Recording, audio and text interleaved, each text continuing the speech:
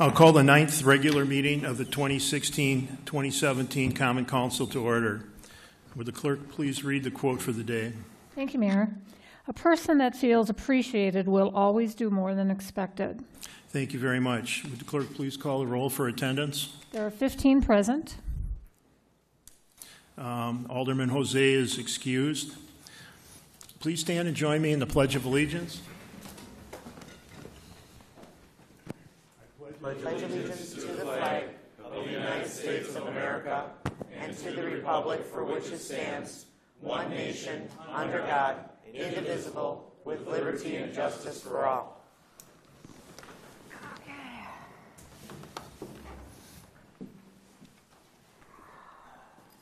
Next, we'll move on to the approval of the minutes from our last meeting. Alderperson Donahue. Thank you, Mayor. I would move to approve. Second. Thank you for that motion and support. Those minutes are before us. Is there any discussion? Seeing none, all those in favor signify by saying aye. Aye. Opposed? Motion passes. There are no resignations tonight. We'll move on to mayor's appointments. City Attorney. There's one appointment. The mayor hereby submits the following appointment for your confirmation to the mayor's neighborhood leadership cabinet. Penny Weber. Now, does that lie over? Lies over. Okay, that will lie over till our next meeting. Next, we'll move on to our program for the evening. Marinette County Experience with Opiates and Heroin, presented by Judge Kent Hoffman, Branch 2 Circuit Court Judge. Judge Hoffman came to Sheboygan from Marinette County, where he had a distinguished 16-year career as a state public defender, handling juvenile cases, homicide cases. And since 2009, he served as the assistant district attorney in Marinette County. Kent's a Sheboygan County native, and we're happy to have him back home. Kent?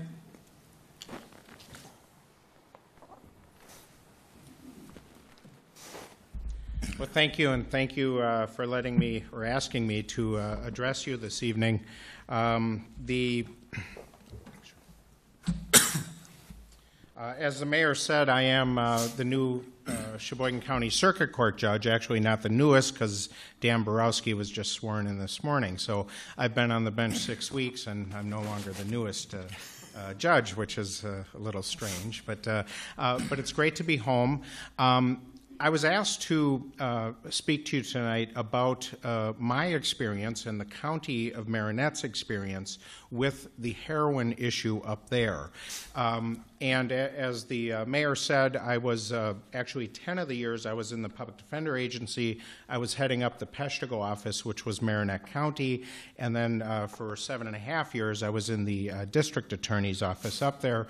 I was the assistant district attorney, and I was pretty much exclusively, well, not exclusively, but a big part of my role was the drug prosecutions. I handled all the higher end drug prosecutions. For those of you who may not be familiar with Marinette County, it's roughly about 41,000 people in total. Marinette, the city of Marinette, and the city of Menominee, Michigan, are basically one city divided by a river. Those two encompass roughly about 21,000 people, and Peshtigo is just to the west. It's about another 5,000. So in that metropolitan area there, you have roughly about 26,000 people. Starting in about 2007, we had a couple high school girls, 18 years old, who got caught bringing heroin back to Marinette County for distribution. They were prosecuted and were actually sent to prison. That was Marinette County's, the first time, at least in all the years I was up there, that we heard anything about heroin. And that was roughly 2007, 2008. During that time, well, in the years just after that, 2009, 2010, we started seeing a real increase in heroin cases. And if you looked at the statistics, and the statistics I'm going to give you tonight are ballpark figures. I didn't have a chance to fact check them and research them, but they're pretty accurate. If you look at 2009, 2010, maybe 2011, for the state of Wisconsin, the heroin submissions to the crime lab for testing, either through deaths or possessions or possession with intents to deliver, or deliveries of heroin, Milwaukee was number one. I think it was Racine or Kenosha was number two, something right down there, and then Marinette way up in northeast Wisconsin. Well, how'd that happen? You would have thought that the progression of heroin would have maybe traveled up either the 41 or the 43 corridor on its way up to northern Wisconsin, but 41,000 people, and we were third in the state for the number of submissions for testing in those kind of cases. And it turned out, and I think a lot of the professionals up there would agree, there was a doctor who was essentially what we call a pill mill. He was prescribing anything for very cheap, and he was actually federally prosecuted for that in roughly about 2008, 2009, maybe even a year or so earlier. Went to federal prison, and he could no longer practice up there. And when that happened, he had been prescribing opiates, drug painkillers, things of that nature for anyone at a very cheap price. When his practice was shut down because of that and he was sent to federal prison, that's when we saw heroin arrive in Marinette County. So that's how we think that the link happened, that it didn't kind of follow a pattern up. It just went from Milwaukee area right up to Marinette. Marinette being 41,000 people, we weren't really equipped to deal with it. Law enforcement's response was very good. We had a lot of cases. I spent probably, I would estimate my average work week was probably about 60 hours. And of that, I was spending probably 30 to 35 hours as a prosecutor. So at least half my time, if not more, on drug cases, much less all the other cases we were dealing with. Law enforcement's response, we were real aggressive. Initially, the dealers were actually coming to Marinette, setting up for a day or two, and then selling their stuff and going back to wherever they were coming from. They then, because of the sentences we were giving in part, and maybe some other reasons, the practice switched from them coming up there to the people from Marinette who wanted the drugs going to either Milwaukee or Chicago or places to get it and bring it back.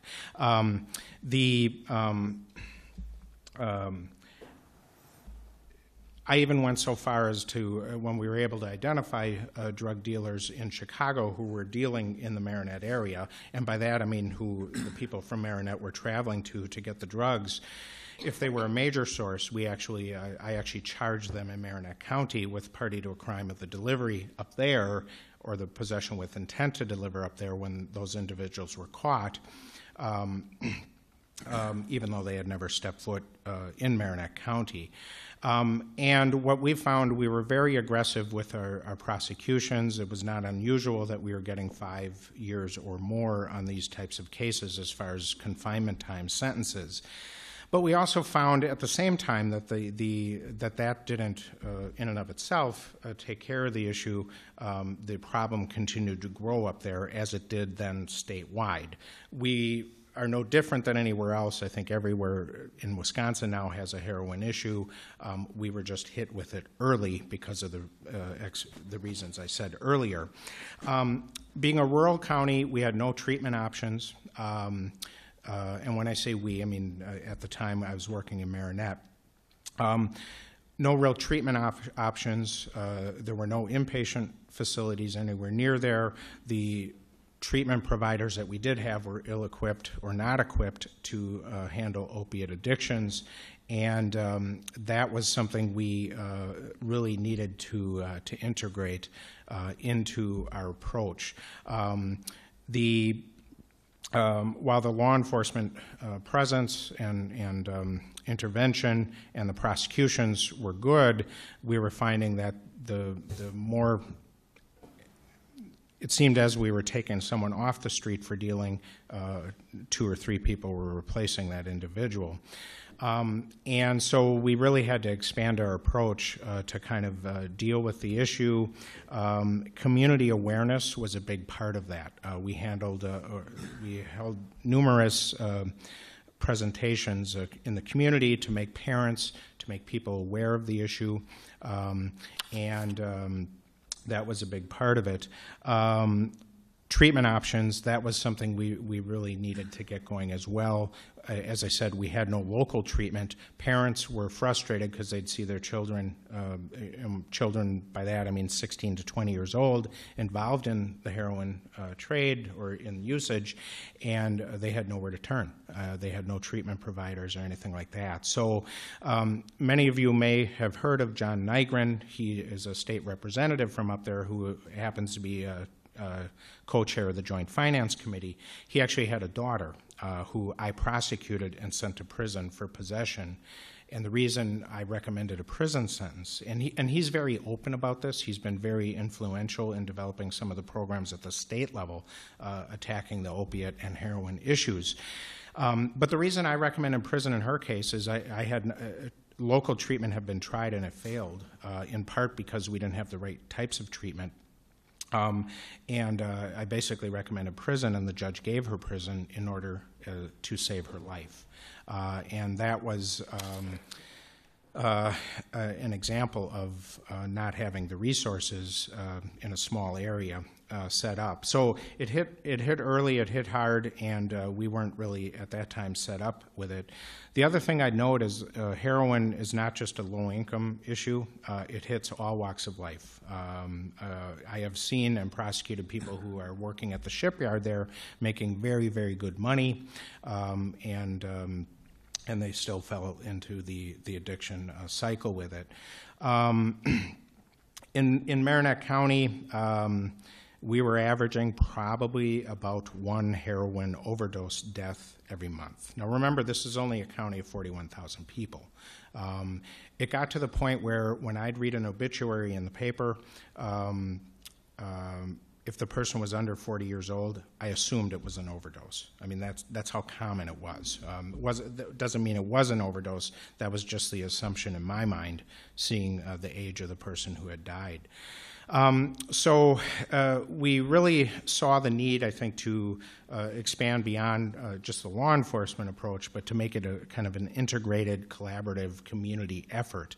And that involved certainly the aggressive law enforcement, aggressive prosecutions, but getting grants, building treatment options and programs through our Human Services Department, through some of the other providers up there. Community approach, going into the schools, particularly the officers, talking about with the kids, the young kids, about drugs and about those issues. The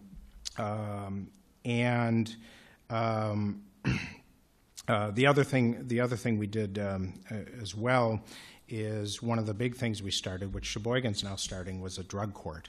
And we found that to be, it's only about 2 years old, so I'm kind of, I didn't see it, well, I was one of the founders or founding members of the court up there, but I did find that that's a very effective tool to help to help address the problem. It wasn't, it's not going to solve it, but for the people who are in it, it works, and it works very effectively if the right persons are put into it, and there's studies that show who does best with that type of a program. The other thing we saw developing in Marinette County as a result of that was that the recovery community, which would be your NA community, people who have been through the addiction and fought it and are still fighting it, but who are involved with the NA programs or similar programs, that really got the recovery community got solidified and really got energized by the drug court, and I think it's made our recovery community a lot stronger, which has really helped the people who are currently going through it in trying to break that addiction cycle. So it very much was we found it took a collaborative effort, law enforcement, prosecution, and but these other programs as well, particularly educating the community and providing those treatment options. The other thing we found is that the employers in Marinette County, and I should have added, in about 2013, Marinette County was actually, or the city of Marinette, was actually written up twice in the Wall Street Journal. And I wish I could tell you that was for their shipbuilding industry or something like that, but it specifically had to do with the heroin issue. That's how bad it was up there. Now, again, that has gone statewide, but it's not the way any community wants to make the Wall Street Journal, certainly. But that shows you how early they were hit there. And the article in the Wall Street Journal really talked about the employers in the community and how they stepped forward because they were having problems either keeping employees because of the drug addictions or being able to hire them in the first place because they couldn't pass the test. So the employers, one thing we found was the employers locally were really willing to step up and help with addressing the need for these various aspects that I talked about. So I guess just to kind of summarize, the heroin, for years, well, heroin was a big drug a long time ago, and then you never heard of it. In my early years of practicing, we'd see cocaine, we'd see marijuana, but we'd never see heroin, and then suddenly it came back. And the potency today of the heroin is a lot stronger than what it was back in the 60s and 70s when that drug was popular. And one of the risks with heroin, and the reason you see so many deaths with it, is the potency of it on the streets varies so much. It can vary from day to day, and that's why there's such a high risk of overdose and overdose deaths with it. So the other thing again, it hits all walks of life. I think the legislature has really made some good moves lately to, in the last few years, to address some of these, as we call them, pill mill operations, to address some of the treatment needs, particularly in smaller communities. I just want to finish with this quote out of one of the articles. It says, in 2013, more Wisconsinites died as a result of drug overdose than from motor vehicle crashes, suicide, breast cancer, colon cancer, firearms, influenza, or HIV. And that was according to a report released by the Department of Health Services that was released in 2015.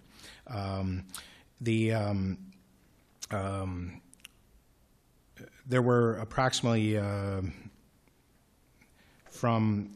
2013 statewide, there were 843 drug overdose deaths, and that I think heroin contributed to well over a quarter of those, if not more. So those are just some of my thoughts, my experiences with the heroin issue from when I worked and practiced and lived in Marinette, and I think really the collaborative effort they've taken up there has really been helpful. Again, it's not a solution. Everyone statewide is fighting this. It's not just up there. It hits all walks of life, as I said. But that's, I think, if you talk to anyone, any of the professionals from Marinette involved, they'll agree with that assessment that it really takes a collaborative approach. The other thing we did too, I should mention, is we got involved very early with the medical community and got them educated about prescription overdose and opiates and things like that. And the legislature has actually taken some steps in legislation in the last few years to address these pill issues as well. So to make sure that the people who are using them and are getting the prescriptions actually need them, that they're not just feeding an addiction. So those are my thoughts. I'll stick around. I'll be here till after the meeting, so if you have specific questions, I'm more than happy to answer them. I'm also in branch 2. If you ever want to talk about this a little further, feel free to stop in or call me there. So. Kent, thanks for joining us today and sharing your experience in Marinette County, and welcome back to Sheboygan. Thanks. Nice to be back.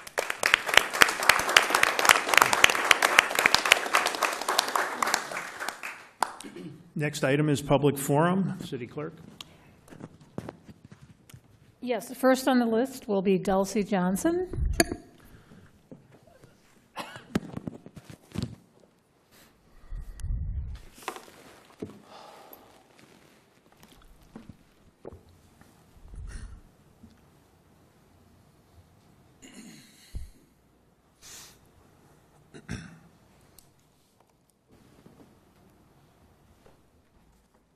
And Dulcie, can I have your home address, please? 1306 North 3rd Street, Sheboygan.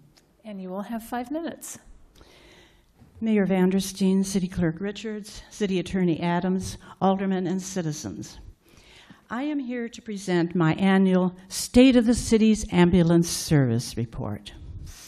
The information I will share with you is based on data received in an FOIA request to Finance Director Nancy Bust for expenses and revenues related to the operation of the ambulance service in 2015. Operating 3 ambulances 24/7 requires 21 firemen, but the ambulance budget only includes salaries and benefits for the 4 newest hires. Salaries and benefits for the 4 firemen was $316,248. Salaries and benefits for 17 additional firemen would be $1,344,054. EMS calls accounted for 77% of the incidents that the department responded to.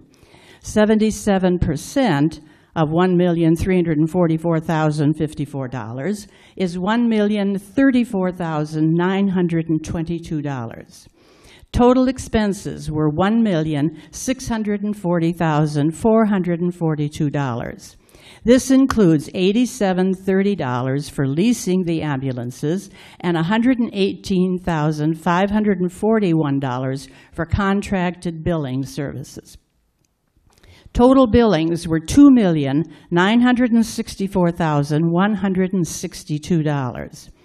Actual collections were $1,323,385, or 45% of billings. Subtracting expenses from revenues results in a loss of $317,057. Also in 2015, the city paid forward $586,018 for replacement ambulances, but did not take possession of them until this year. The cost of the ambulances will continue to be part of the yearly ambulance budgets. So, I have calculated a loss of $317,057 in 2015. However, the loss would be much greater if administrative costs and the higher salary and benefit costs for the 17 additional firemen were included. The amount calculated for the firemen is based on the salary and benefits for each of the 4 newest hires, which was $79,062. But the average salary and benefits of the 17 additional firemen would be higher than that base figure. Also, the figures do not include any administrative costs. It takes more than 4 men and an ambulance to operate the service. Deputy Chief Butler was hired late in 2007 to run the ambulance service and is identified in the 2013, 2014, and 2015 annual reports as Deputy Chief EMS/Safety Emergency Management. But his salary and benefits are not included in the ambulance budget. I did not seek salary and benefit figures for the administrative personnel, but if those costs and the higher salaries and benefits for the 17 firemen were added, the actual cost of providing ambulance service would be much higher and the loss much greater. Fond du Lac, which operates 3 fire stations, includes administrative costs. They include 50% of the salaries of their fire chief, 3 assistant fire chiefs, an administrative assistant, a records clerk, and 75% of the salaries of their paramedics. At the time the city decided to take over the ambulance service, a story in the Sheboygan Press on May 30th, 2007 noted, and I quote, "If the service loses money, city fire officials will cut the department's budget to make up the loss." End of quote. Of course, it's easier to avoid that situation when you don't count all your expenses. In 2015, the department responded to 77 building fires. With 5 stations, that's 1.3 calls per station per month. In closing, I commend Chief Romas for dealing with the reality of the need to reorganize the department. He chose not to replace 3 of the 7 2015 retirees. Of course, the fire union is protesting the chief's decision. Their usual mantra is, minutes matter. Yet, interestingly, a large number of firemen do not live in the city, but depend on volunteers to protect their families and property.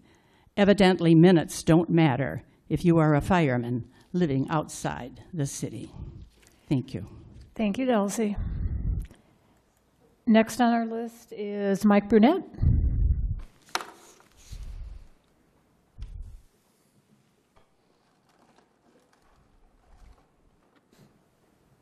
Mike, can I have your home address, please?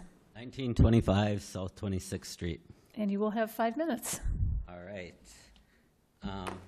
Didn't plan on mentioning this part, but I'll move on a little on Judge Huffman's heroin dealie. The other day, I was looking at what looked like a repainting of North Avenue, and I met a guy who I'll call the Snoid because that's who our Crum referred to him as, and he was telling me about that the first undercover police officer in Sheboygan County was actually hired to work on heroin cases.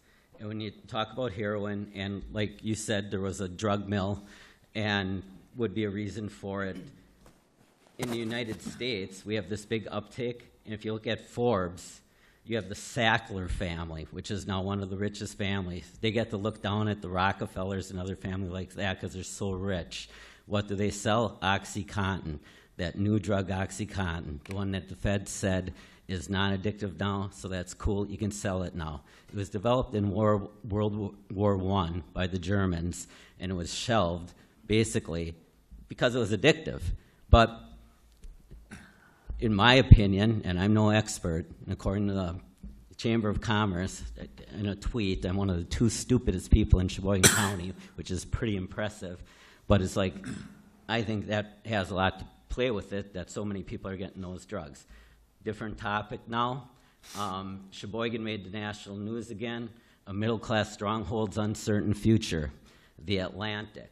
And as incomes fall across the nation, even better off areas like Sheboygan, Wisconsin are faltering. Read it. All right. And moving on, it came to my attention, and not that I expect anybody to ask me anything, but when you're giving up a lot of information and stuff, you'd think sometimes somebody would ask a question. But I was told that the reason that nobody calls on people who come up and speak is that they were instructed that you're not allowed to. And I'm going to ask the city attorney, is that true? Or unless you actually say at the end, do you have any questions? Is that the case? Are people on the council allowed to call on whoever they want, or is that restricted?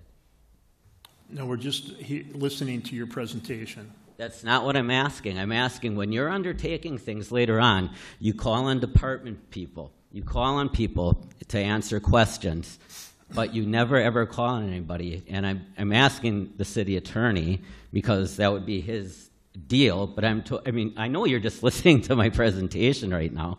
I understand that. I mean, I could be talking to the wall for all practical purposes.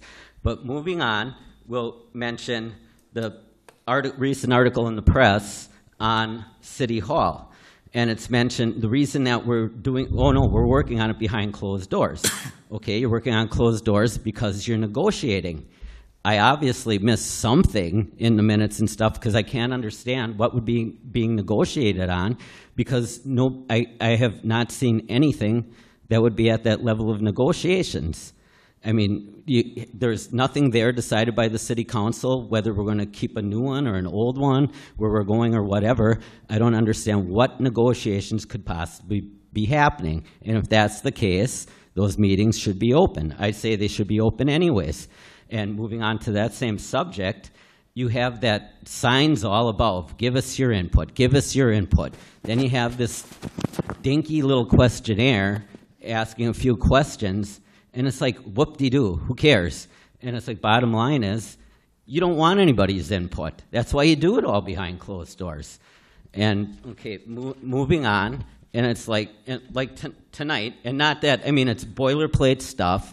You approved bonding tonight at the meeting just before this, and I know it's all legal and whatever going through it, but it's kind of odd that we had to wait 5 minutes here because you're literally voting on something that the council's about to vote on, as if they were informed on this, and it's like, and it's on there, you know, okay, you know, accept and adopt and pass resolution, but it's like it literally just got voted on. How would you know that that was even going to be approved?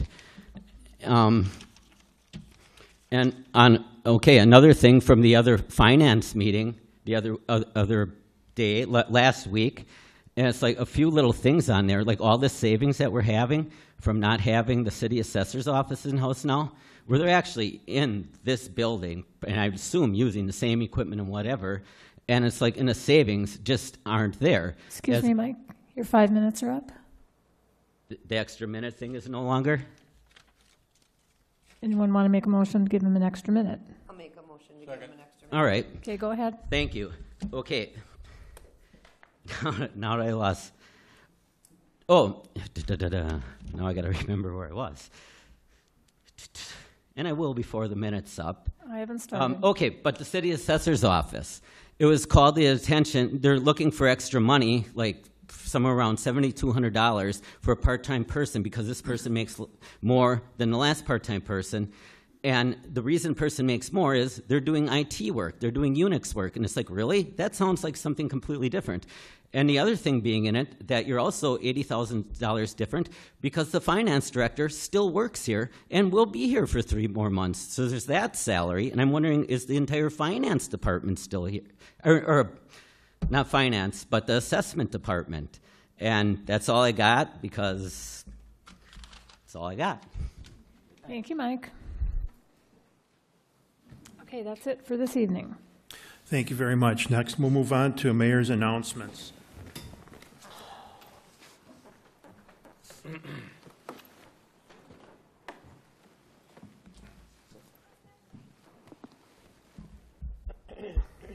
Tonight, we're very privileged to have a very special person join us. This person has 48 years in public education, and I'd like Tom Desitel to please step forward. I'd like to deliver a proclamation to Tom from the office of the mayor in the city of Sheboygan. Whereas after 48 years in public education, the last 38 years coaching at Sheboygan North High School, Tom Desitel has retired. And whereas Desitel came to Sheboygan North after teaching for 10 years at Milwaukee Public School District and coaching the junior varsity at Milwaukee-Madison for 8 seasons. And whereas on September 27th of 2014, Coach Desitel was inducted to the Wisconsin Basketball Coaches Association's Hall of Fame, where the WBCA committee did not hesitate to vote him in unanimously. And the executive director at that time said, it was just unanimous because he has so much respect in the state. And he's a great coach, but even a better person.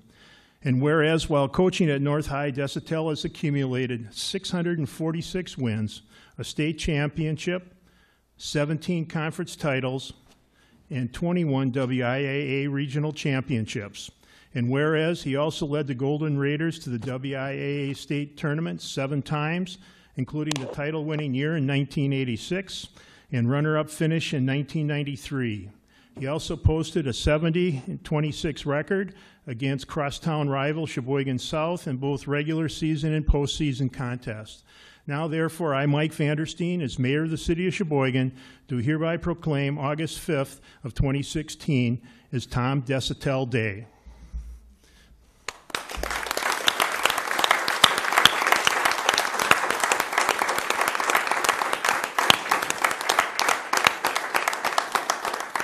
And at this time, I'd like to call up Alderman Bellinger for a few closing comments.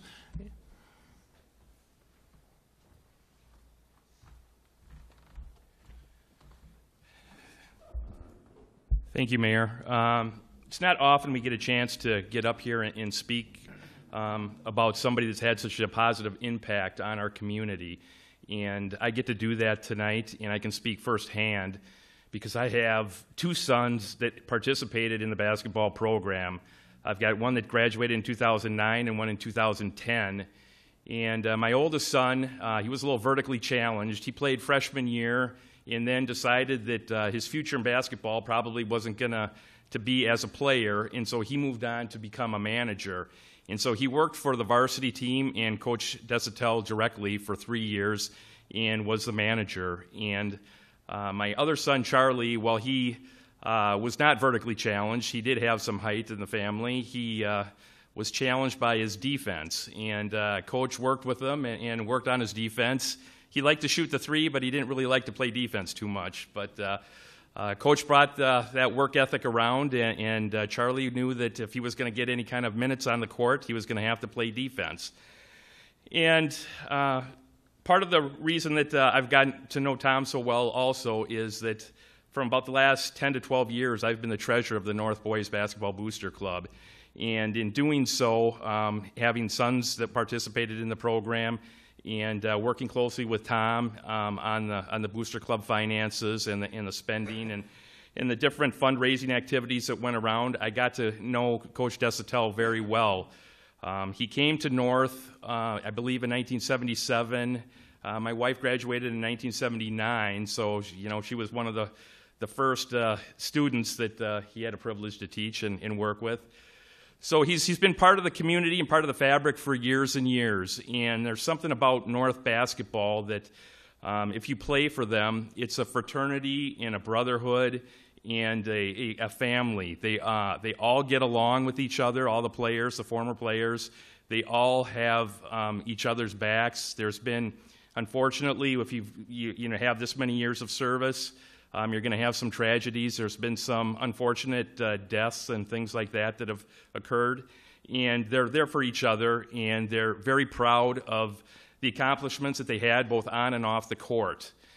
Playing for Coach Desitel is not easy, and sometimes it's not fun because he demands the best from each player. And that's the work ethic that's instilled. So it's quite a commitment for these kids to go through North High and play for Coach Desitel because they know what's in store for them. It's a lot of hard work, a lot of commitment, and he demands the best. And one of the things that he does, that he instilled early on at Sheboygan, was all the players, when they represent the community, when they go to their games, they're to wear blue blazers, just like this, and ties. And he wanted the kids that show that they respected the game, they respected the community, and they wanted to be, have a high-class organization and show that class. So that's something that still goes on to this day, and it's kind of a unique tradition. And let's see. Also, one of the things that people may not know about Coach Desitel is that he has a mentor growing up in one of the best basketball coaches in the country, and that was John Wooden. Coach Desitel went out and worked some of his camps, became a very close friend of his.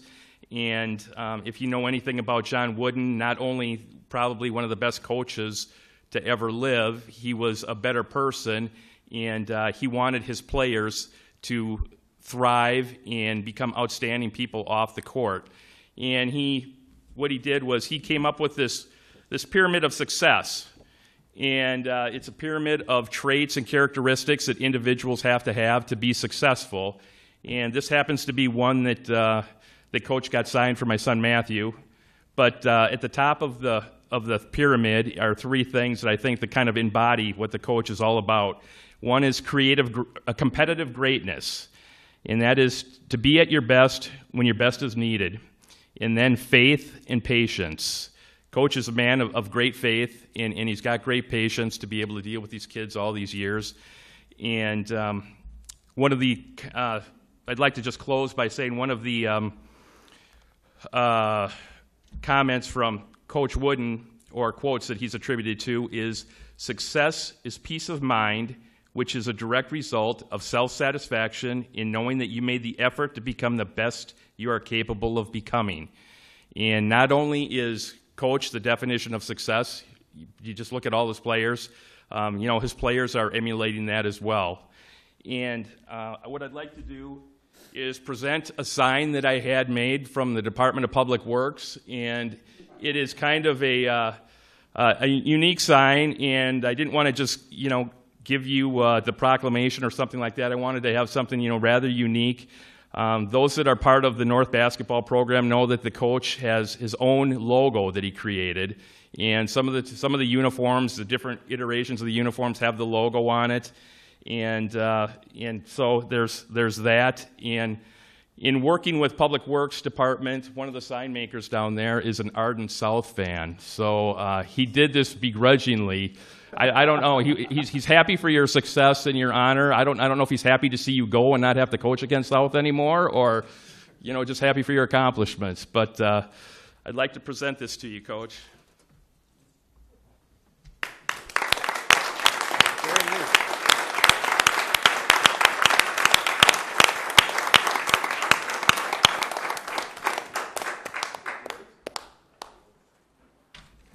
Now, the one thing that John didn't mention is that the reason that we selected Friday as Tom Desitel Day is that there's going to be a North High booster golf outing, and John is going to represent these to Coach Desitel at that particular meeting. So I want to, again, thank Tom and offer him a chance to say a few words. Thank you very much.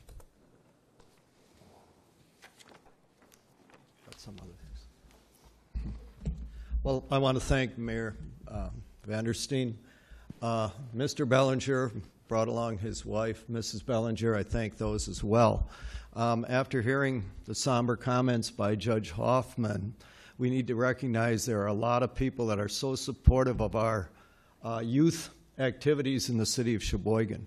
We have a alderman who has been working years and years as a volunteer with our youth football, unrecognized for his services. We have an alderman who is never going to miss a Friday night or a Saturday football game at either North or South.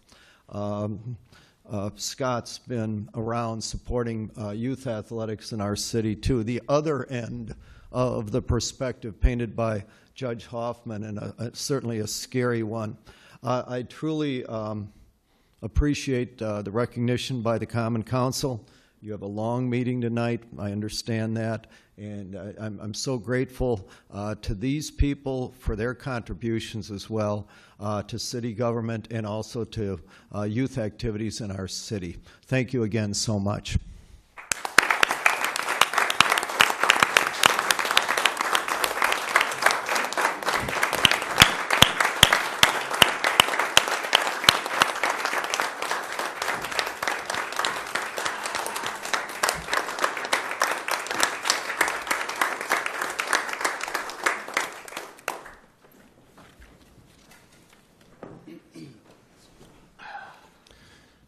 One more proclamation for tonight.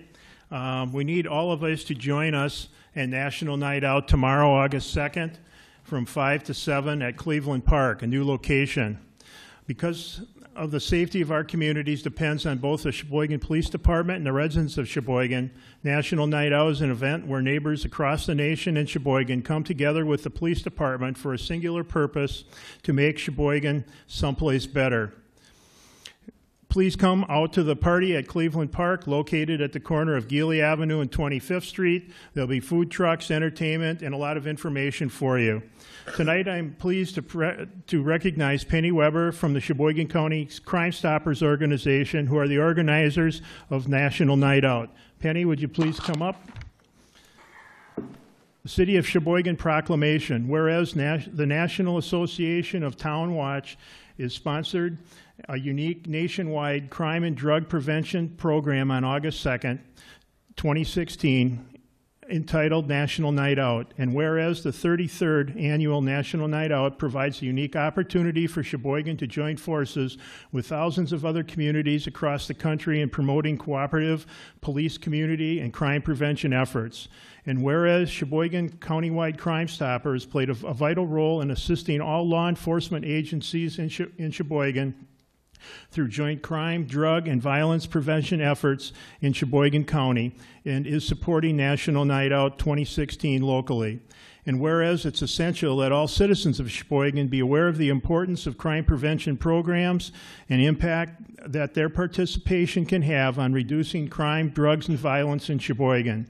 And whereas police community partnerships, neighborhood safety, awareness, and cooperation are all important themes of National Night Out program. I know, therefore, Mike Vandersteen and the Common Council do all call on all citizens of Sheboygan to join Sheboygan Countywide Crime Stoppers and the National Association of Town Watch in supporting the 33rd Annual National Night Out on August 2nd of 2016.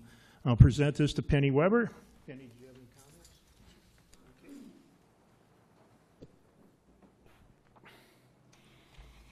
National Night Out is something that everybody can do. Sometimes we wonder, can we do anything that'll make a difference? This can make a difference. This is something that across the country, it's not just cities, it's college campuses, it's military bases, come together on one night to say, we together can make a difference. And we are going to support that partnership between law enforcement and the community. Many years ago, Sir Robert Peel said, the people are the police and the police are the people, and that's very true. Each side should be held accountable. So please join us. We have our Walk Against Crime. It starts at 6:30. We're going to walk through the neighborhood, and we're visually saying we are taking back our neighborhoods, and we will no longer tolerate crime where we live. So please join us. Thank you. Thank you very much, Penny.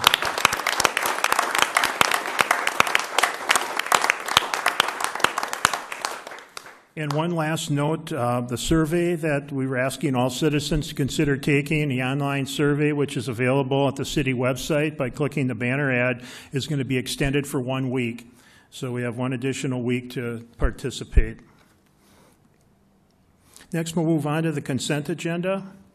It'll include items 2.2 through 2.17. Alderperson Donahue. Thank you, Mayor. As an initial point, I just wanted to welcome Ms. Johnson back to the council chambers. We have missed her presence. I move to accept and file all reports of officers, accept and adopt all reports of committees, and pass all resolutions and ordinances. Second. Thank you for that motion and support. The consent agenda is before us. Is there any discussion on any of the items in consent?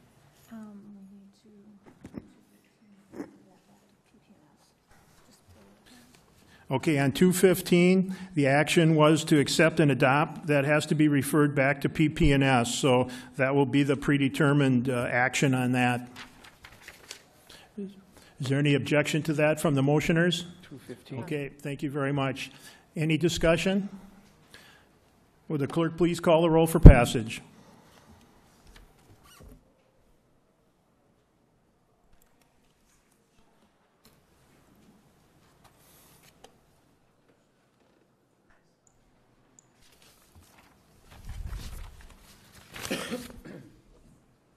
Sixteen ayes. Motion passes. Moving down to reports of officers, items 3.1 through 3.7 will be referred to various committees. Under resolutions, 4.1 is a resolution by Alderperson Donahue approving the third amendment to the WB-13 vacant land offer to purchase between the John Michael Kohler Arts Center and the City of Sheboygan. Alderperson Donahue. Thank you, Mayor. As an initial matter, I've been advised that there is a need for a bit of additional time for the Arts Center to finish all of the various pieces of this vacant land offer to purchase, and it is of some urgency, which is why we are moving to suspend the rules, and I would make that motion. Second. Thank you for that motion and second to suspend. Is there any objection to suspension? Seeing none, please proceed. Thank you, Mayor. I would move to put the resolution upon its passage. Second. Thank you for that motion and support. The motion is before us. Is there any discussion? Alderman Lassard. Yes, I'm wondering if you could just give us a heads up as to what's different now that we have a third amendment. What were the changes? Chad, would you like to come and answer that question? Alderman Lassard, do you have your microphone on? I do. It's right here. Okay, good.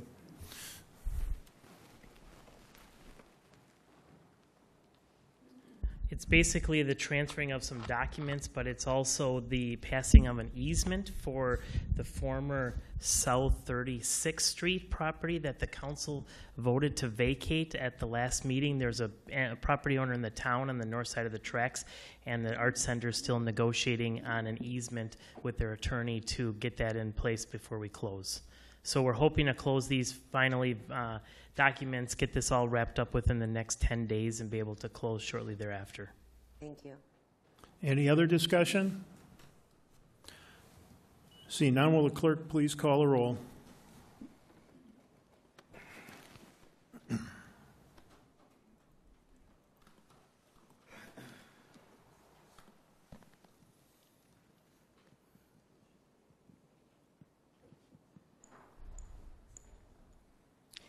Ayes.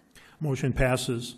Item 4.2 is a resolution by Alderperson Wolf authorizing entering into a governmental agreement with the Housing Authority for IT hosting services for the Housing Authority applications. Alderman Wolf.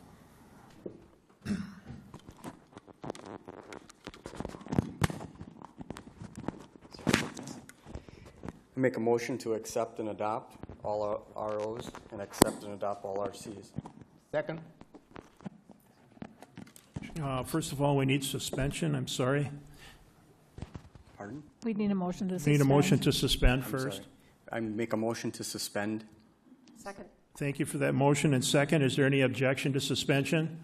Alderman Bellinger? I'm not objecting. Again, I'd just like to know why we're suspending, what the urgency is, and for the public to be aware of that as well, if you could just clarify that. David Augustin, could you help us with that question?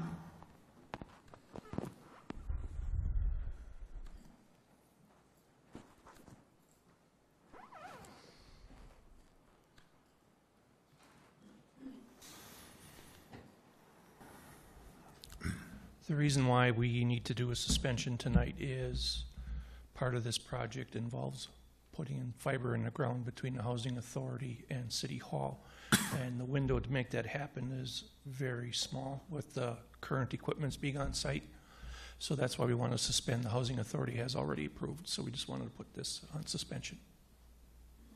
Thank you. Thank you very much, David. Is there any objection to suspension? Seeing none, please proceed. Alderman Wolf. Make a motion to pass the resolution. Second. Thank you for that motion and support. Is there any other discussion on the motion? Seeing none, will the clerk please call the roll?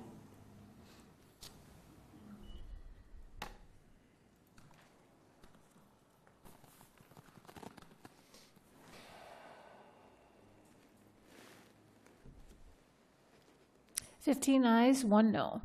I'm Motion- sorry, 15 ayes, 1 abstention. Motion passes. Items 4.3 through 4.6 will lie over.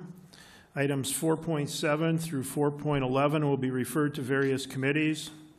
Under reports of committees, 5.1 is an RC by Law and Licensing, to whom was referred RO number 56 of 1617 by the city clerk, submitting variance license applications, and recommends that the beverage operator's license application 1018 be denied based on his failure to accurately review all relevant convictions on his applications, his record of violations to the licensed activity, and his record as a repeat law offender, and his failure to cooperate with the committee. Alderperson Lassard. Thank you, Mr. Mayor. I move that the report of committee be accepted and adopted. Second. Thank you for that motion and support. Under discussion. Yes, is Kevin Schultz here? Kevin was invited to our committee on 2 separate occasions and did not appear, and we have denied his license. Thank you. Is there any other discussion? Will the clerk please call the roll for passage?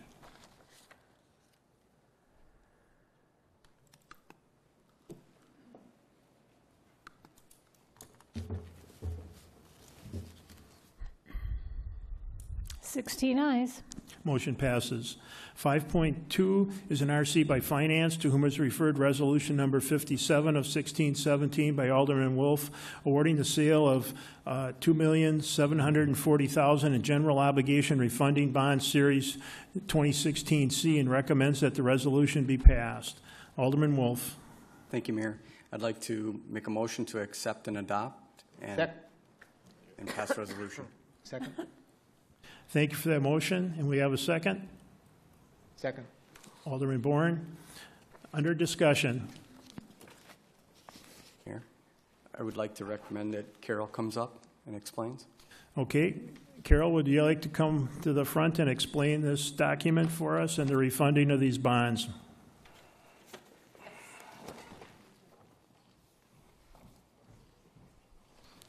Good evening. Thank you for the opportunity to appear before you.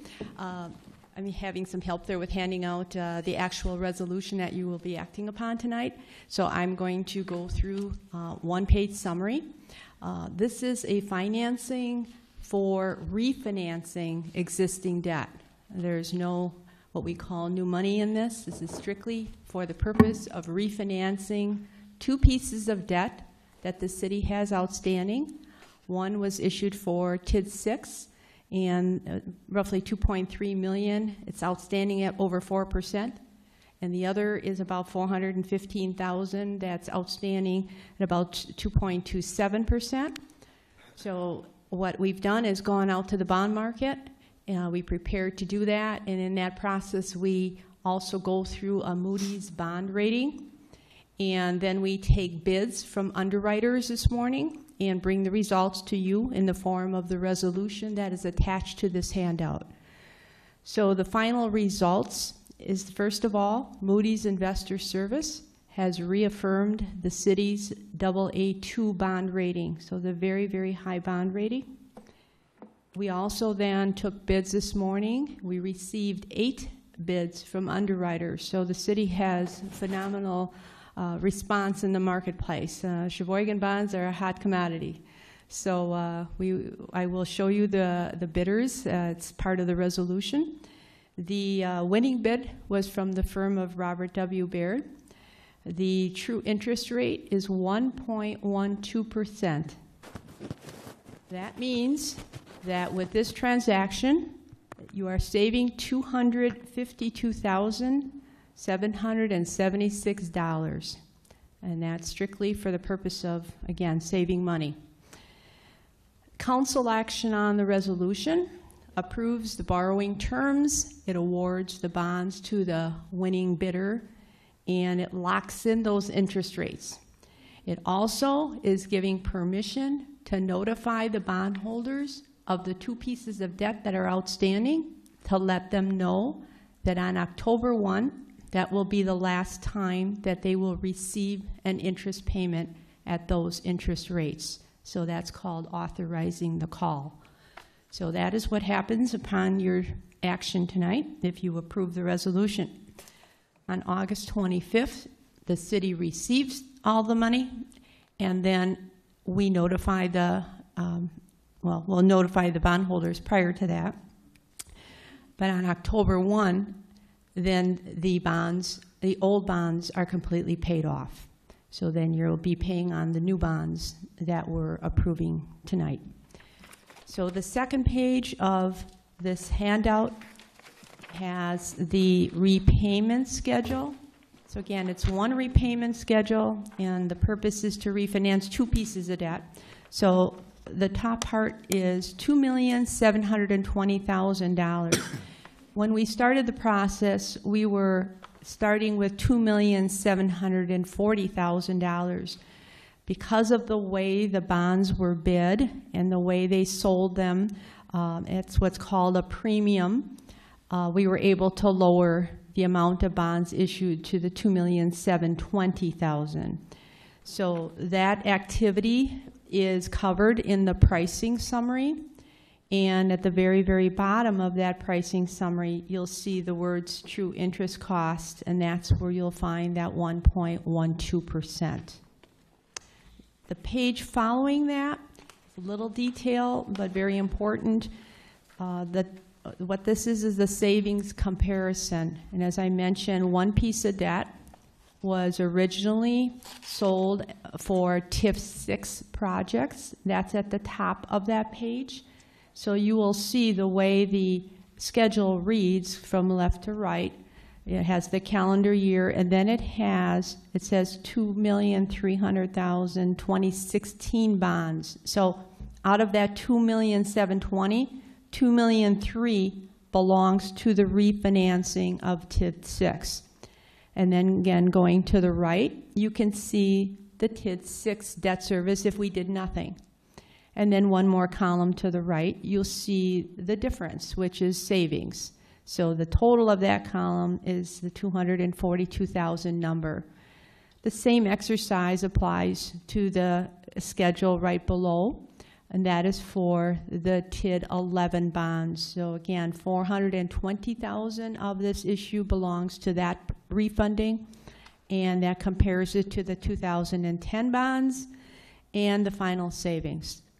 So that's the result of basically what we're voting on. And then the resolution is attached. Okay, you may have seen a draft of the resolution. Well, this particular resolution has what they call exhibits attached to it, which I'd like to take you to. The resolution itself ends on page numbered 9 at the bottom, and that is followed by what is called Exhibit A, and it says official notice of sale. That document is what is distributed into the marketplace to solicit bidders. That's how we get the underwriters to bid. So you can see that's a 4-page document.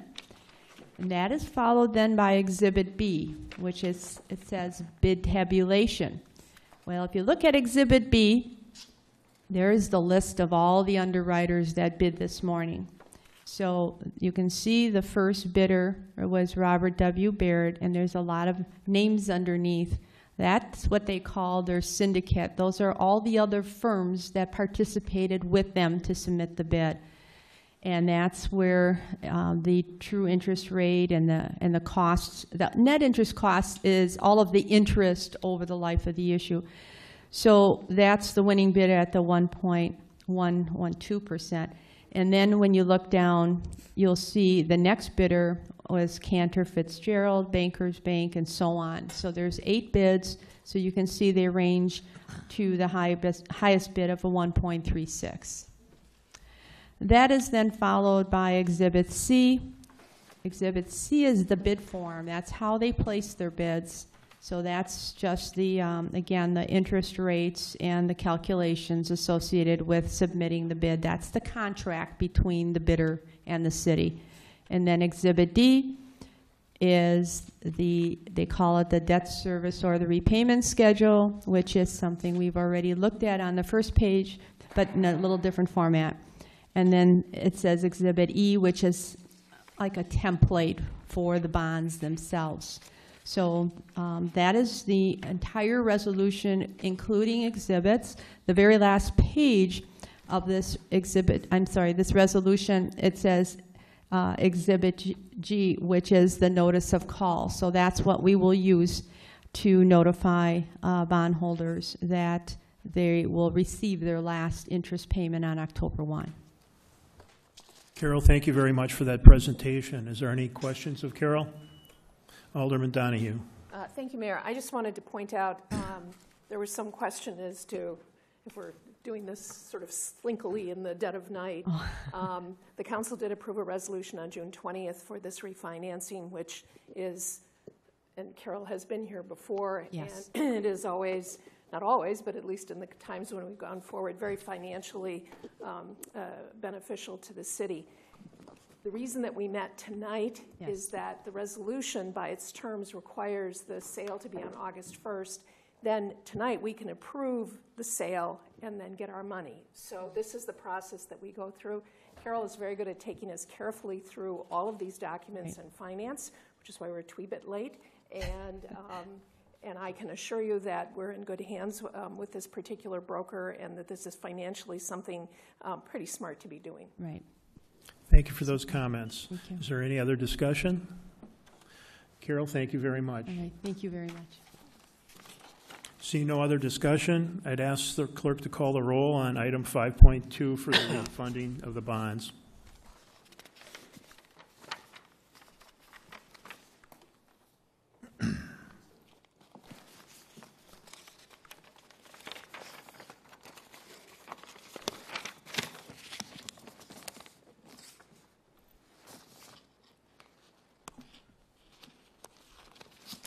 Fifteen ayes, 1 no. Motion passes. We're going to take just a short break here to sign the documents, and we'll be right back.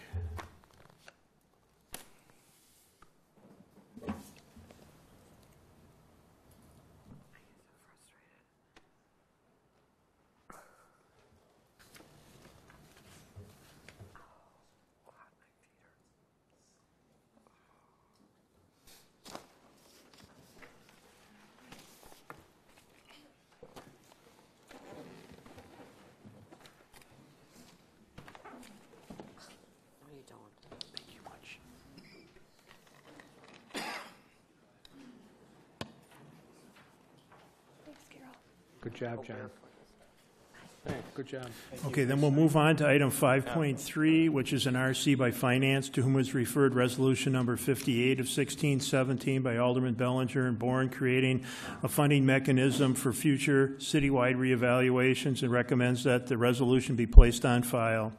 Alderman Wolf. Thank you, Mayor. I'd like to accept and adopt to file. Second. Thank you for that motion and support. Is there any discussion? Seeing none, will the clerk please call the roll? Okay, hold on a second.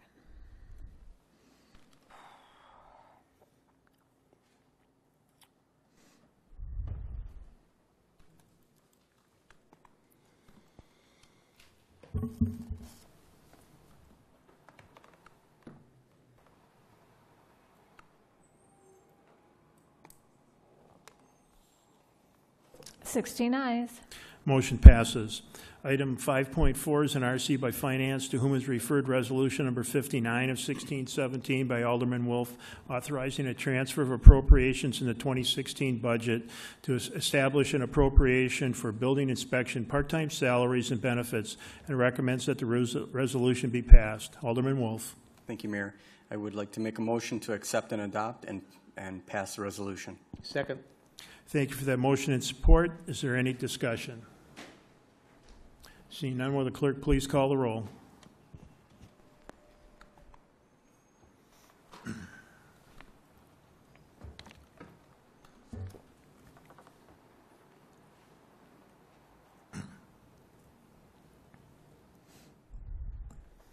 Fifteen ayes, 1 no. Motion passes. Item 5.5 is an RC by Law and Licensing, to whom was referred resolution number 60 of 16. Did we do 15-4? Pardon me? Did we miss one? 15-4? Oh, never mind. I'm sorry. Go ahead. Sorry. Resolution number 60 of 1617 by Alderman Lassard, establishing an updated bond schedule, and recommends that the resolution be passed. Alderman Lassard. Thank you. I wish to have, I move that the report of committee be accepted and adopted. Second. Thank you for that motion and support. Is there any discussion on the motion? Alderman Lassard? Yes, I'd like to make a motion to amend the bond schedule based on a request from the Building Inspection Department to add 26-37, violation of building code, sanitation, 1 PMC 302.1, with a range of $150 to $750. The bond amount would be $150. With court costs, it would be $250. Thank you for that amendment. Is there a second? Second. We have a second. The amendment's on the floor. Is there any discussion on the amendment? Seeing none. All those in favor of the amendment, please signify by saying aye. Aye. Opposed? Motion passes. Then we'd be looking at the motion as amended. Is there any further discussion? Seeing none, will the clerk please call the roll for passage?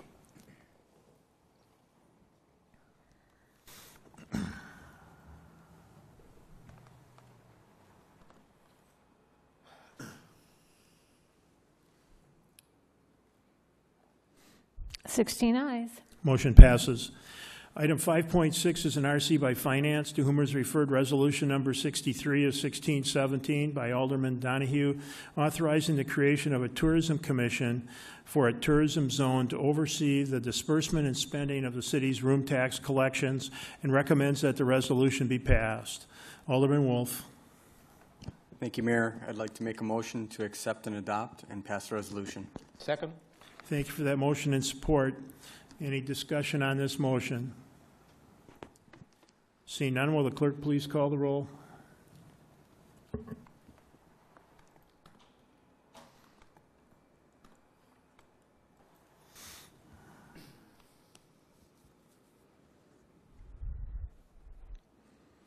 Fifteen ayes, 1 no. Motion passes. Under ordinances, items 6.1 and 6.2 will refer to various committees. Item number 7 is notice to discharge the committee of the whole. 7.1 is a notice to discharge. You missed 5.7. We skipped 5.7. Oh, I'm sorry. 5.7 will be referred to the Finance Committee. Then we covered Section 6. And again, on 7 is a notice to discharge. Alderman Bellinger. Thank you, Mayor. I move to discharge from the committee of the whole. Second. Thank you for that motion and support. We'll take is there any discussion on that motion? Then, clerk, would you please call the roll for passage on the motion to discharge?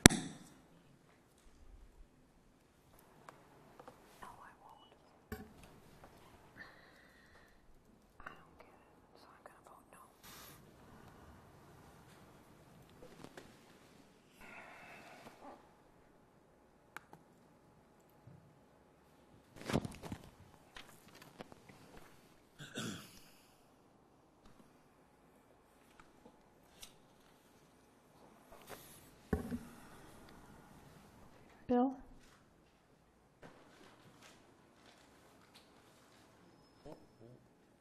There it goes. Thank you. Welcome. 14 ayes, 2 noes. Motion passes.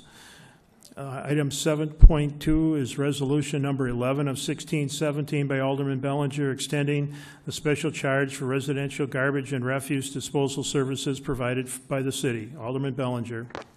Thank you. I move to pass a resolution. Thank you for that motion. Is there any discussion on the motion? Alderman Lassard. Yes, I wonder if you could just do a little explanation about this for me. Extending the special charge for how long, etc. Okay, Alderman Bellinger, would you like to explain for her?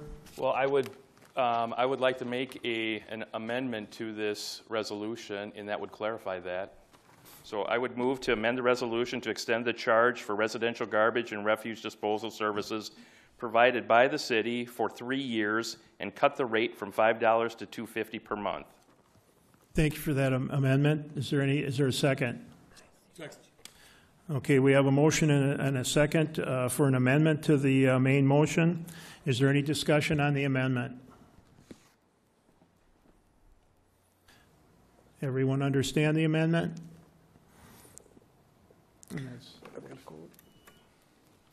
No. Okay. Alderman Jose. Actually, I buzzed in before, and my question was answered. Thank you very much. Alderman Bourne. I have a procedural question. Thank you, Mayor. I have a procedural question. If this amendment fails, then what happens? Is that the end of the garbage fee period, or are we going to be open for more amendments, or what's going on? Then we'd be voting on the main motion unless another amendment is made. So the main motion would be? To pass the resolution. To extend it. To extend. As is. As is? Okay. Okay, is there any other discussion on the amendment? Seeing none, the clerk's going to call roll on the amendment.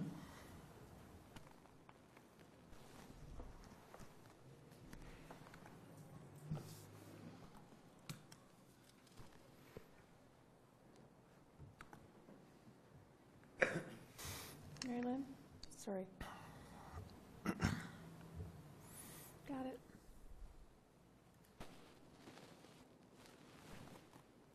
Ten ayes, 6 noes on the amendment. Amendment passes. So now we're voting on the main motion as amended, and that means that it would be $250 per month for the next 3 years. Is there any other discussion on the motion as amended that's on the floor? Alderman Bellinger. Make a motion to pass as amended. Is there a second? Thank you for that motion and second. Any other discussion on the motion? Alderman Bourne.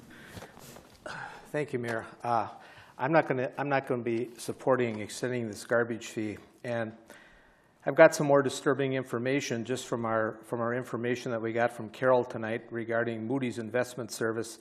The per capita income in Sheboygan in 2011 was $52,201. 2015, it was $49,338. So our citizens are in their per capita income are down almost $3,000 since 2011. And as I mentioned at the committee of the whole meeting, one other fact from Moody's: median family income percent of U.S. median for Sheboygan, we're at 82.8% of the median family income for the country. As I mentioned at the committee of the whole meeting, the median U.S. income 6 or 7 years ago was $56,000, and now the median income in this country is down to $52,000. So in light of that, I just don't see where our constituents, with getting hit by this additional 0.5% sales tax, we just had the wheel tax. I'm having a hard time renewing this fee. I think it's time for some belt tightening for the city. The fact is out there that 82% of our budget is salary and benefits. Every time and I understand, and I mentioned this at the committee of the whole meeting, I understand that we have to pay our employees good money to maintain good employees, but every time we give a 2% increase in wages, that's another $500,000 in our budget. And it's very hard to operate a city when you only have 18% of your tax levy going for needed things and 82% of it is going for salary and benefits. So I think it's time for some belt tightening in city government, and I'm not going to support renewing this garbage fee. Thank you. Thank you for those comments. Any other discussion? Alderman Donahue. Well, as you know from the committee of the whole meeting, I am a supporter of the garbage fee, both in terms of the $5 level and certainly at the $2.50 level, which is $30 a year. Municipal governments have been under attack, just as our citizens who are earning less money or they haven't been able to keep up because of actions by the legislature and its wisdom to limit the levy increases that we can do. I did a little research, and our mill rate since 2005 has been basically identical. So for the past 12 years, we have done very, very substantial belt tightening. That has involved reorganization at the police department, reorganization at the fire department, reorganization at public the Department of Public Works and also getting rid of 40 employees there. The library has dramatically changed its management. So to somehow suggest that the city government has been unresponsive to the economic needs of our community, I think is just not true. And even if that were the case, even if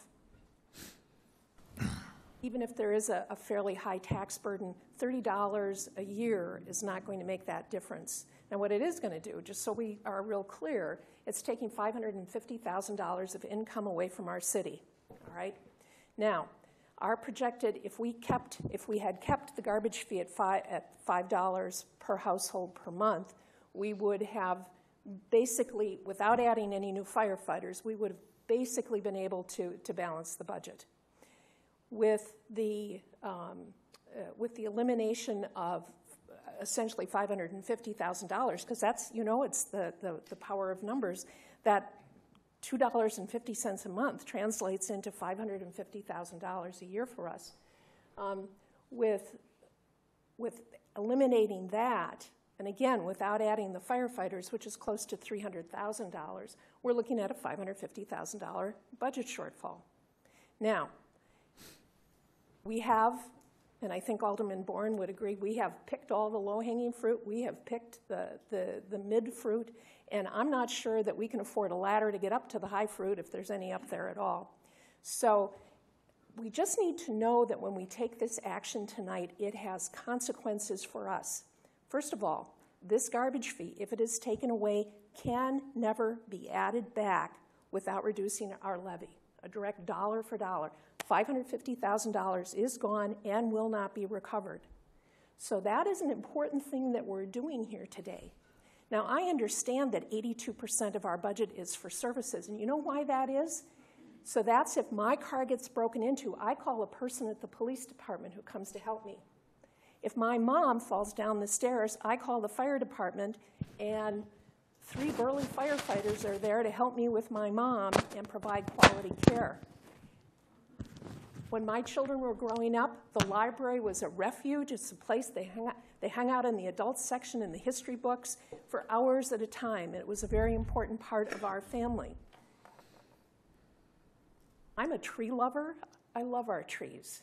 I know that we're going through some tough times with the emerald ash borer, but the money that we give to Public Works keeps our trees maybe not quite as wonderful as we would hope if we had even more money, but we have beautiful parks. Come and visit us because, we say to relatives, we'll go to one of our parks. It's just beautiful here in Sheboygan because we have the resources to take care of things. Nobody likes to pay taxes.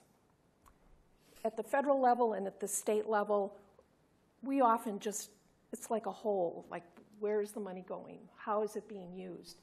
But here in the city, I don't think of it as a tax. I think of it as a fee for services. I live here, and I get all this good stuff because I pay this fee every month, or my husband and I pay this fee every month. And I get to live in a beautiful city that's very safe, crime rate going down, where one of the reasons there are so few fires is because we've done such a good job of educating people about fire hazards and installing fire alarms and things like that. So we've done a really good job at making this a beautiful place. It's like buying a house and saying, this year I'm just not going to do the windows. The roof can fall in. Who needs to be painted? We bought this house and we're just not going to take care of it. We here as alders are charged with taking care of this house, which is the city. And if the garbage fee goes away, I know $2.50 a month seems like nothing. But if you put all of that money together, it's real money, and we need it. And I would suggest that if we, frankly, the thing that I am hearing from constituents and for myself is road repairs. I've talked about kicking the can down the road. Well, the problem now is the can gets stuck in a pothole. So repairing our roads, and I know that we all got I think most of us got a deal on our desk about road repairs. Dave Biebel has done a fabulous job of telling us just how important this work is. Now here's the deal. If we put it off because we're $550,000 short, does it get cheaper? No. $2 in 10 years becomes $6. And so we're not protecting our citizens from this $2.50. We're making sure that in 10 years, unless the city goes to hell because we haven't taken care of it, we're going to ensure that they have to pay more. We've put this off for a long time. We have a fiduciary responsibility to our constituents. It's just the way it is. And, you know, obviously, obviously I feel strongly about this, but I think that we need to think really carefully and thoughtfully about this and not just say, hey, it feels good to get rid of taxes. When Mayor Perez got elected in 2005, within 100 days, that council had gotten rid of the wheel tax and the stormwater fee management tax. Never to come back except for the wheel tax just recently. So it makes a difference. It takes a long time to recover from these things. We just can't cut off our nose to spite our face on this one. Thank you for those comments. Alderman Bellinger. Thank you, Mayor. I am certainly not a fan of taxes or fees. Everybody knows the go-around I had with the county on this incredibly innovative sales tax that they put together, and you know how beneficial that is to the city and how generous their contribution is to the city of $411,000. So I'm not any fan of that. I wasn't a fan of the wheel tax when it was originally the garbage fee when it was originally implemented. I was not part of the council at that point in time. It's been gradually decreased. Alderman Bourne was successful in putting a sunset on it last time and reducing it from $7.16 down to $5. Now we're proposing to keep it at $2.50 and putting another sunset for 3 years to see where we're at financially as a city. Hopefully there's a lot of net new construction and new projects coming on board, and the tax base is growing like crazy, and we won't need it. But right now, the number one complaint I receive from any constituent is the quality or lack thereof of our streets. And I know that David Biebel is doing a fantastic job with the resources he's giving and stretching the dollars and making it go as far as it can. The unfortunate truth about this whole thing is repairing roads and redoing roads completely is incredibly expensive. It's unbelievably expensive. So the $411,000 that the county so generously is giving us, if you do a mill and fill with that, that's 1.6 miles of roads. Well, we've got over 200 miles of streets in the city, so that's not going to go very far. So we need to have other sources of revenue to do this. So I would like to, be altruistic and take Alderman Bourne's, position and say, you know what, I'm against taxes. We need to do belt tightening. Well, quite frankly, if we reduce this by $250 or to $250, it's going to cause us to tighten our belts anyway, and yet it's still going to leave us some revenue for roads. So I think, all in all, this is a good compromise, and that's why I'm supporting it. Thank you for those comments. Is there any other discussion? Alderman Lewandowski. I just want to say that Alderman Donahue spoke about us tightening our belts, but we are forcing the citizens of Sheboygan who we represent to tighten their belts even more. And we keep on asking the people of Sheboygan to tighten their belts, and a lot of them can't anymore.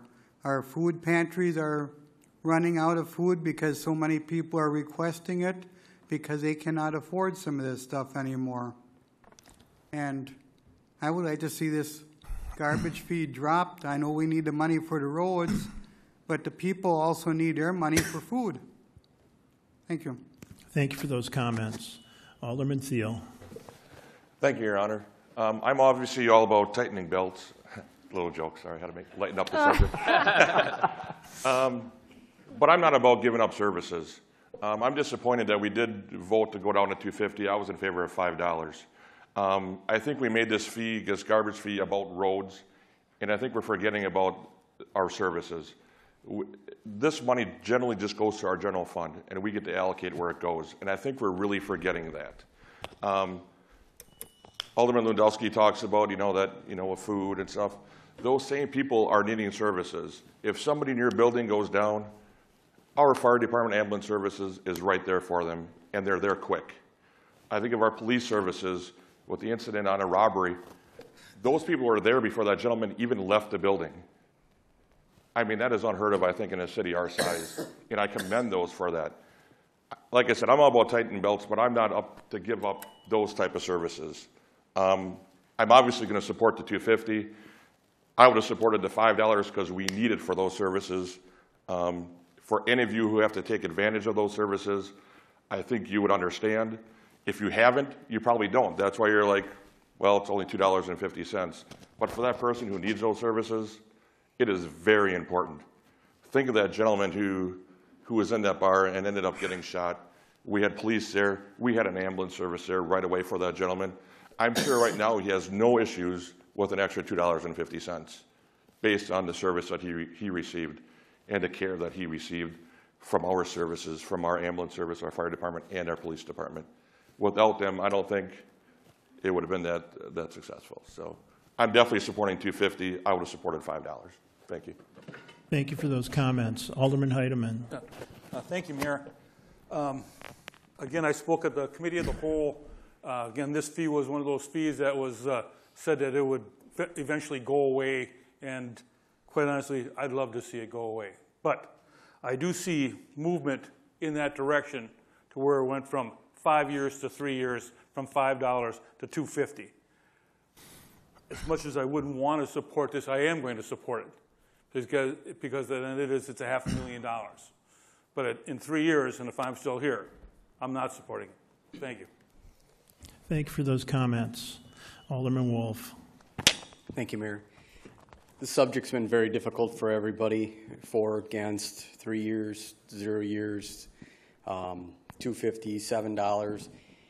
I just want to make sure that everybody understands the hardest part for me, and I don't like paying fees, I don't like paying increased taxes, but we have a lot of work to do to try to fix things that, as Alderman Donahue had said, we can't even kick the can down the street because it falls in a pothole. The concern that I have is we reduce it, it makes everybody happy for a very short period of time, and the city's going to end up having to turn around and borrow more money. So instead of having a fee that, yes, we don't agree with, that, yes, we can have a sunset, continue to try to fix things like we have been trying, we're going to end up turning around and taking out loans, taking out bonds, confusing people when we refinance. But which way is better stewardship for the city of Sheboygan? Trying to have something that has a sunset that we can try to work through and pay off, or do we take out additional loans which are going to take us out years and years and years for even our kids to have to pay? Thank you. Thank you for those comments. I'd just like to ask the city attorney a question. There's been a lot of discussion about eliminating or reducing this fee. If we take action to do that, can we anytime in the future go back and reverse that action because maybe we have a tough time in budgeting and we can't find enough money to put our budget together? And is the timing of that something where we could still do it in 2016, but if we go into 2017, then that clock would be gone? Right. I did research this issue at the request of our city administrator, and it is my opinion that if you make the motion and approve the motion to reduce it to $250, you've done that permanently. If you then next year decide you want to go back up to $5, you would not be able to do that without a corresponding cut in the tax levy. So once you go down, you can't go back up. City Attorney, the other part of my question is, if we have a tough budget session as we go on and to approve that budget and say in October and November we want to add some money back to that fee, is that still open for us to do at that time, or is that door shut? You could Well, it depends on how far out you go. You could rescind the action of the committee or of the council, but you have to follow the procedure. You'd have to have someone who made that motion to move to bring it back, and preferably under Robert's rules, that's done at the following meeting. So there really isn't any door other than a short time frame of 2 weeks. Thank you very much. Further discussion, Alderman Lassard. My question was, I'm particularly in favor of keeping the garbage fee the way it was. Is there any way to, I think what you just said, we have to wait 2 weeks to rescind what they're doing tonight? Or is there something we can do this evening to vote on it again? Is there anything that we can do at this point, not to have the $2.50, but to have the $5? Someone would have to make a motion to reconsider the prior amendment. I would like to make that motion. Second. Wouldn't you just have to vote against this amendment? Yeah. And then it would have to be somebody who voted against this, who voted in favor of the amendment, could make a motion to basically reconsider that motion.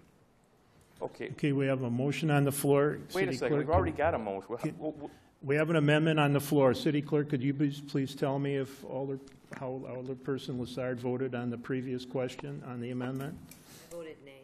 Just a point of clarification, before we get in the weeds on this, I guess my question is this, and I was going to ask the city attorney. So when we vote now on the motion before the body, which is to reduce the garbage fee from $5 to $2.50, so that is what we are voting on. If we vote no, and a majority votes no, votes against this $2.50 motion, then the $5 stays in place. Is that true? No, but if you vote no, you could bring a new motion for a different amount at some later date. The issue is if you approve it at $2.50, now how do you get rid of the $2.50 and bring it back up to $5? So what if the $2.50 loses? If the $2.50 loses, you can. That's my question. Then it's the status quo, isn't it? Right. Yes. Because but it goes to the status quo, but doesn't it? I believe the current fee does sunset. So you could defeat it, but if you don't do anything further, then the sunset clause would go into effect. So you would still need to do something to bring the fee back. Okay. And the sunset is when? The end of the year. End of the year. So currently we have a motion that was amended from $5 to $2.50. That's on the floor, and that is what we're discussing right now. Now, City Attorney, can you rule as to whether or not this second amendment is Alderperson legal? Lassard can't make that. That's correct. Can't make that motion. Okay, so that motion fails for proper notification. Now we'll go on with the lights as they're blinking. Alderman Jose. I wasn't born yesterday. And it's obvious that you're trying to scare this council into reversing the vote they just made, saying that we can't raise money some other way in the future. I don't believe that. We just a couple of months ago passed this wheel tax that everybody's unhappy about. The county just passed a 0.5% sales tax. So you're going to tell me that we can't pass another fee somewhere else if the money is really needed, or have a referendum or whatever? I don't believe it, City Attorney. I think you're trying to scare this council into raising their vote by saying that if we lower it by $2.50, we can never go back. There's always a way to get additional money. Thank you, Alderman Jose. Moving on, Alderman Donahue. No, that was my point of clarification. Thank you. Alderman Bourne. Thank you, Mayor. One of the remarks you made a few minutes ago is that if we get into a tough budget period, we're going to need more money. When this thing was initiated back a few years ago, we were told by Jim Amodio and Don Hammond and others that the garbage fee was going to be temporary and we were going to wean our way out of this over the years and we wouldn't need the garbage fee anymore. Thank God I got a sunset on it. But what you just said a few minutes ago, when times get tough, let's find more ways to get money out of the citizens. We've got a newest city administrator, highly talented person. We've got talented people in the finance in the finance department. I think we've got a very talented finance committee. I don't know about the other aldermen, but if I get some scenarios where we have to cut $500,000 out of the budget, I'm going to find the most efficient way of doing that without taking out frontline people that are facing the public every day. It's time that we cut spending. We're going to be weaning off this thing for the last 4 years, and nothing happens. It goes up by $500,000 every year, and this year, according to Darrell the last meeting, we haven't even been able to use the garbage fee this year for its intended purpose of working on the roads because we've had to fill up another $500,000 hole, and by coincidence, that $500,000 is the amount that we gave in raises for our employees for 2016. So it's a never-ending cycle. This thing was supposed to end, and that's what we were promised, and it keeps going and going and going. And that's why I'm not supporting it. Besides, people are sitting at their dinner table in Sheboygan with $3,000 less in take-home income over the last 4 years, and we're asking them for more money, not only the city, by the county. It's ridiculous. I can afford it. But there's a lot of my constituents that are sitting at their kitchen table every night wondering how they're going to pay the electric bill, the gas bill, and now we want to continue this on top of that sales tax. It's ridiculous. Thank you. Thank you for your comments. Is there any other discussion? Alderman Heidemann. Yeah, thank you, Mayor. So if we don't support the amendment at 250, and that is voted down, that means somebody's going to make the recommendation that it goes back to 5. All right, and again, this is what I've been picking up. Is that correct, Attorney? We can't do that tonight. It would have to be introduced at a different time. It's correct. Going to happen. I kind of see what's going on here. So, like Alderman Bourne, I'd like not to support the fee, but I'd rather support the 250 than rather have somebody, I guess, possibly come back with a 5 in a couple of weeks, and I'm going to vote against that. So if I voted against the 5 in 2 weeks, does that mean we get rid of the fee altogether? Because that's what's going to happen. If you continue to vote down any change, yes, it would sunset. Okay, thank you. I see no more lights. Alderman Bellinger. Thank you.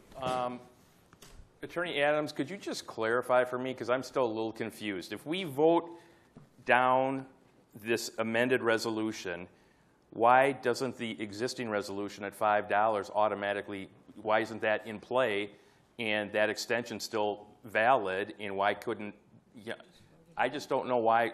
You've already voted on the amendment, so now you're voting on it as amended. If you vote that down, then nothing gets approved. With nothing being approved, the sunset will go into effect. At the end of the year. So so it would take a completely new resolution. It would take a new resolution. Okay, thank you. Would the clerk please call the roll for passage?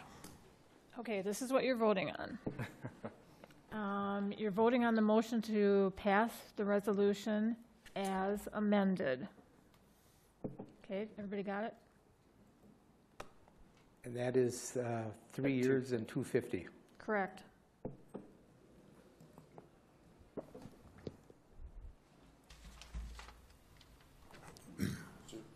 I'm sorry. How do I go back and change it? I hit the wrong, I found it. I'm sorry, what? Oh, never mind. Is everybody in? Are you okay? I think so, yeah.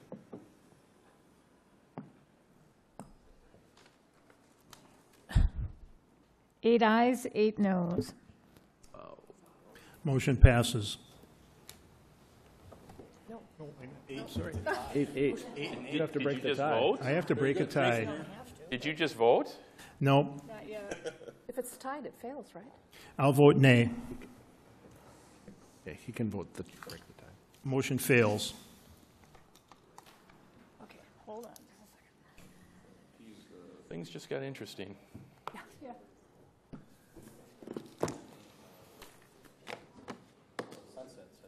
All set? Yes, I am. Okay, next we'll go to other matters. City Attorney. 8.1 is an RO from the city clerk submitting various license applications for the period ending December 31, 2016, June 30, 2017, and June 30, 2018. That'll be referred to the Law and Licensing Committee. 8.2 is an RO by the city clerk submitting a communication from American Family Insurance on behalf of their insured David S. and Deborah D. Aschenbach regarding a notice of claim. That'll return to the Finance Committee. Alderman Jose? So just so we clear, because the resolution failed, without further action, the garbage tax will sunset at the end of the year. Is that correct? Correct. Yes. Okay, next is a contemplated closed session. Alderperson Donahue. Thank you. To convene in closed session pursuant to Section 1985, Sub 1, Sub E with stats where competitive or bargaining reasons require a closed session for the purpose of deliberation related to a development opportunity on a parcel adjacent to South Taylor Drive and Industrial Park Number 1. Second. The motion's before us. Would the clerk please call the roll for a closed session? Hold on just a second. I have to take Mark off the list.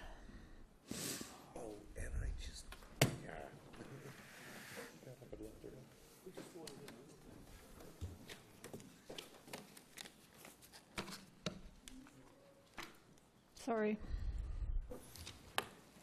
Okay, we're open for your votes.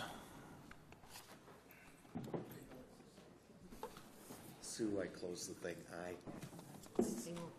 You close. You're an aye. You're aye. Mine's about aye. Pardon me. My battery died. We've been here too long. But it's an aye. Okay.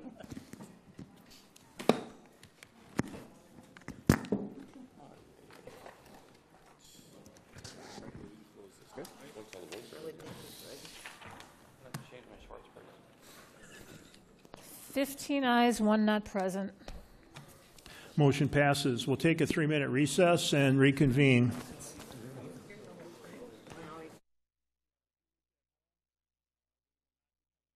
Adjourn in closed session.